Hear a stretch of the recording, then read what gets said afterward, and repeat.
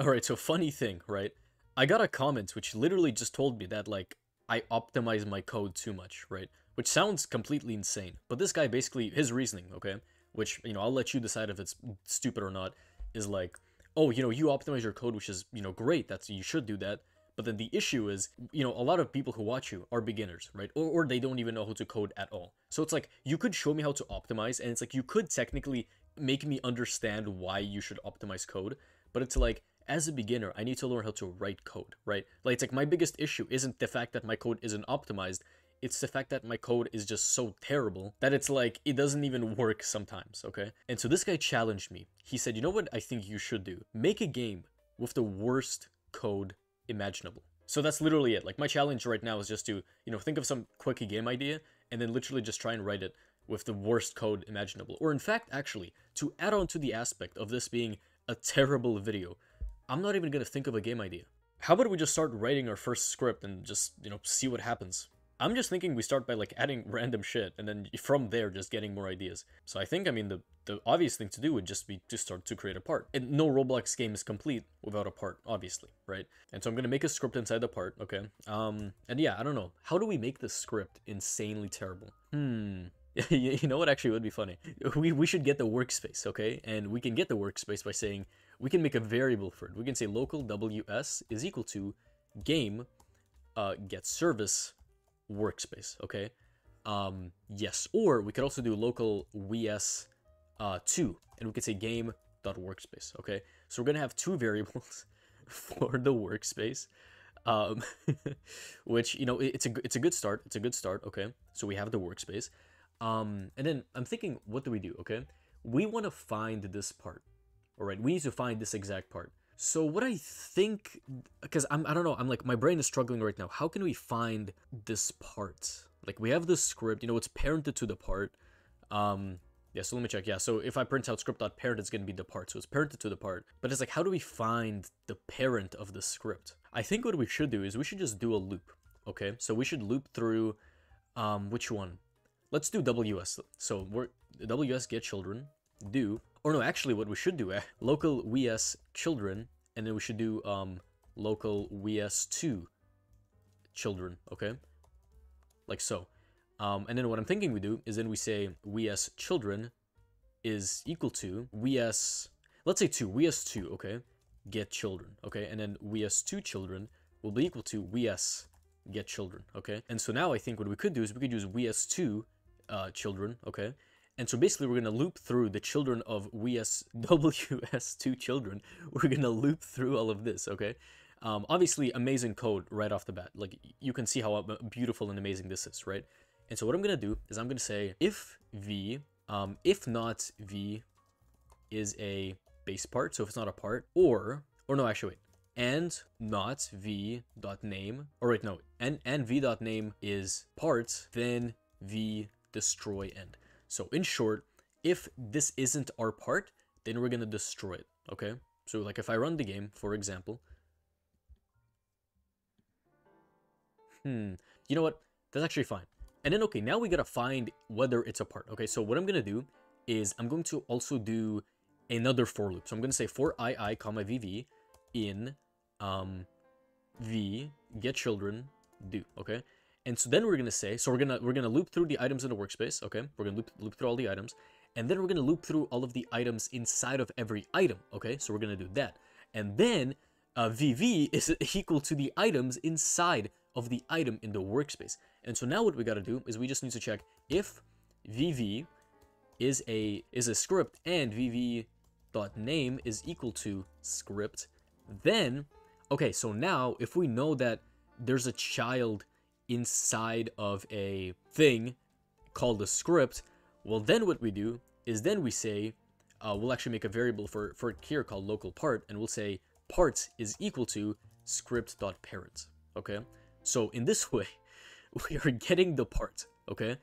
And then what we could do is we could print the part, okay? So we could actually print it and see if it works, right? So let's see. Oh, beautiful. Yo, actually, wow, okay. See, okay, this code actually is so good. Like, look at this. We've managed to get the part, okay? So that's good. I love it.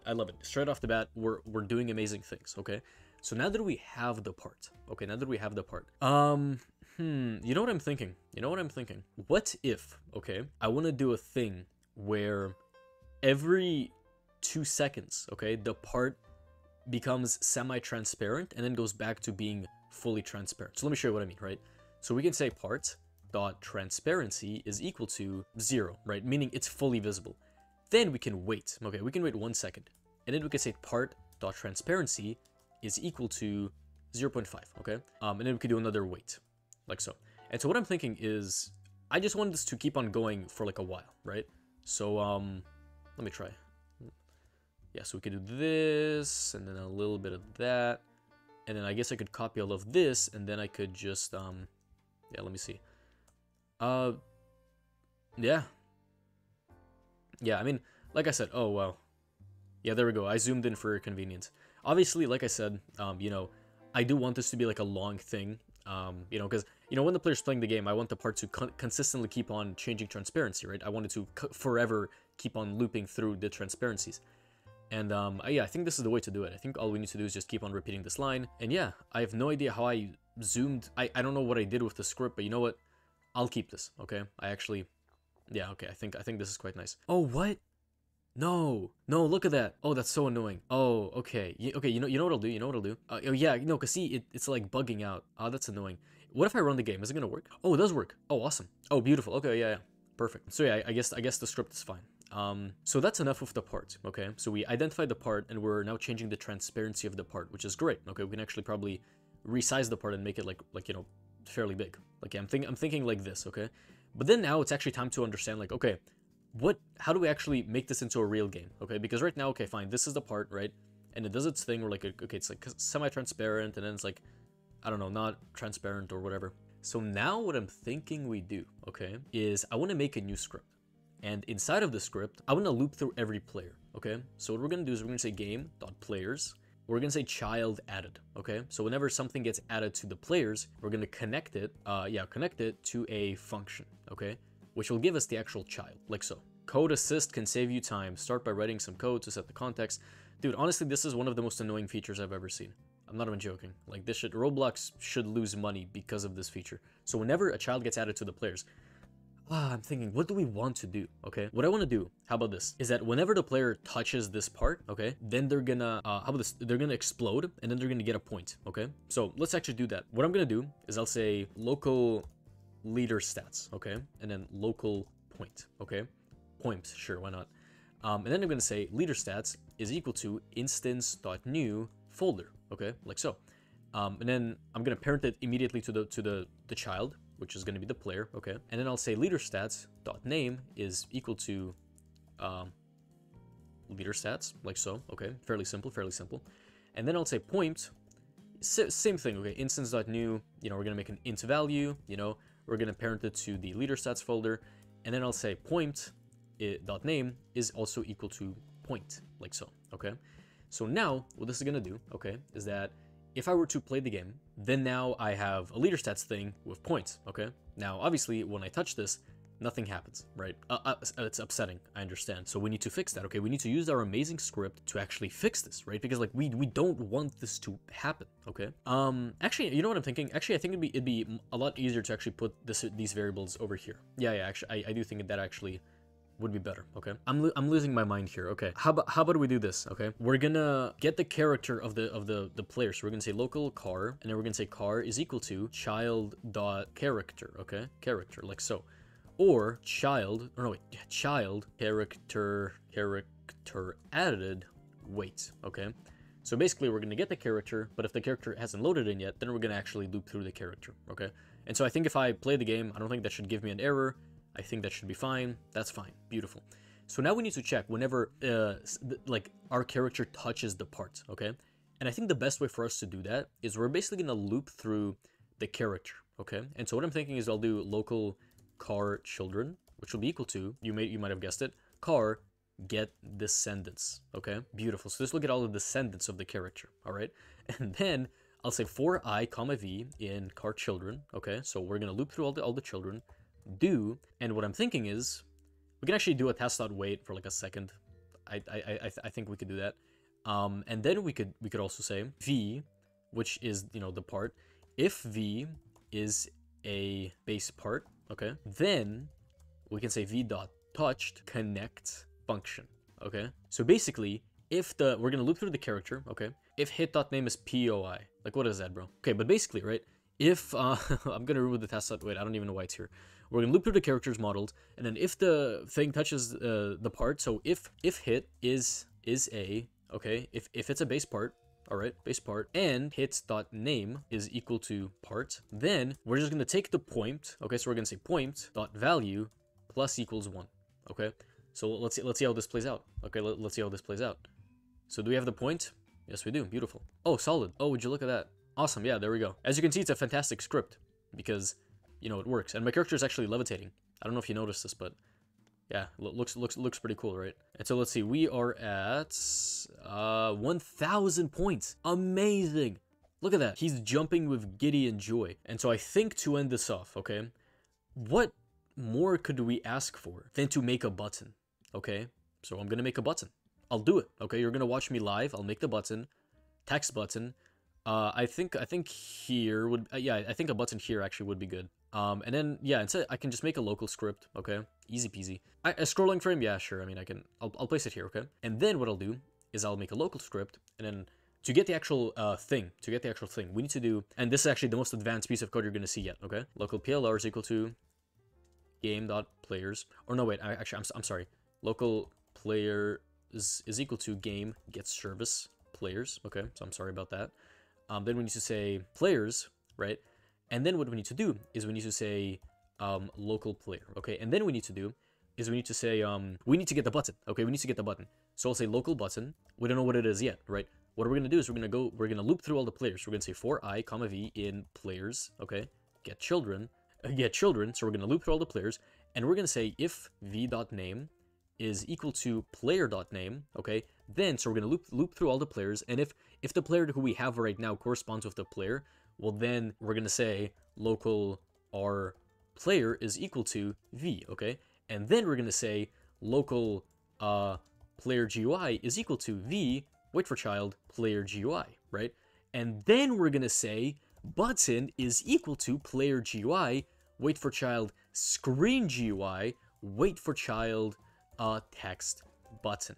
And then we'll say button destroy. And yeah, that actually does work quite well. Obviously we don't want to destroy the button. Okay, what we want to do is we want to say we want to make it a connection. So we'll say button press, okay, like this, and we'll say yeah, local button press, and then we'll say button press is equal to and then we'll say button dot activated. Okay, so whenever the button is actually pressed, activated, we'll connect it to a function like so. Okay, very easy, very simple.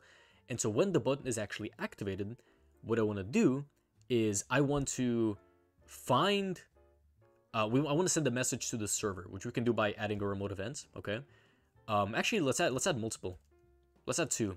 So there's gonna be a little luck element. There's gonna be 2 remote events. We have no idea which one is gonna be called, right? So I'll say game replicated storage, local rs is equal to game replicated storage. Then we'll say rs wait for child remote events. Okay, so we're gonna make a variable for that as well. And then we'll say event fire server. So we're gonna fire the server. Okay, and then I'm thinking we just say button press disconnect. Yeah. We're gonna disconnect it, meaning that the button just cannot get pressed again, okay? And so instead of a server script, I'm thinking here, we could just say game replicated storage, wait for child, remote event. So we're not gonna do the whole variable thing again, which I know is it's a terrible practice, I understand. We'll connect it to a function, which will give us the player. And then what I'm thinking we do is, yeah, we just say, do we have the part? Let's see, we'll just say, yeah, workspace.part, destroy, okay? So if I run the game right now, let's see. If I press the button, it doesn't destroy it. That is so sad. That is tragic news. What if I delete one of the remote events? Is it gonna work then? Because it better work. I spent too much time on this. Yeah. Okay, yeah, so clearly, as you can see, yeah, and then the button just doesn't allow me to do anything, right? In fact, I think actually what we should do after pressing it is we should disconnect it, and we should actually, when we fire to server, why don't we just say local WS is equal to workspace, okay? Or no, I'm sorry, game get service workspace, okay, very important. And then couldn't we just say like, yeah, let's try that. Let's try that. Parent property of workspace is locked, blah, blah, blah. Okay, let's try this then. Let's try this. What are we thinking of this then? Oh, beautiful. Perfect. Wonderful. And I'm thinking, yeah, so after we actually hit the button, we should just probably say button destroy. Okay, we should destroy all of that. Destroy everything in the workspace. Probably also just kick everyone, I think would be fun. I don't know. Actually, I don't know. We could just say for IVV in game.players get players, right? And then yeah, we could just say VV wait for child player GUI, and then we could just destroy that. You know what I mean? Like, I don't know. I think we could. Beautiful. It's not finding the player GUI. That's because it probably already destroyed it. That's amazing. that is so funny. Well, yeah. This is a beautiful game, and yeah. So there you go, bro. There's your script. You know, hopefully as a beginner you've picked up on a lot of lessons, because you know there have been a lot of lessons here. You know, I have tried to optimize this code as much as I could, and so I hope that actually helped you. You know, I hope you from now on forever use the same scripting style as I just showed you, okay? Because you know this is what you're supposed to be doing, right? Like, anyone who tells you to use for loops or whatever, they're stupid. You know, like I just use them because I have to, okay? But it's like, usually, like, I'm not even joking, every single advanced scripture actually does this, right? All of them do. Like I'm not even like joking with you right now. Like that's what they do, right? And then yeah, workspace. The reason I'm doing this, by the way, is just because like you just want more options when coding, you know? So like maybe you'll get tired of this workspace and you want to move on to this workspace, because it happens, right? Like you know, people are indecisive. So, and then you know, the reason we're switching this, or the reason we're saying we at WS children is equal to WS2 children, is because we don't want the children to actually cross-contaminate. So we want to have them different to the children of the variable, to not mix the children. So yeah, bro, hope you learned something. Yeah, so we are back to basics. Check out my course in the description. Thank you for watching.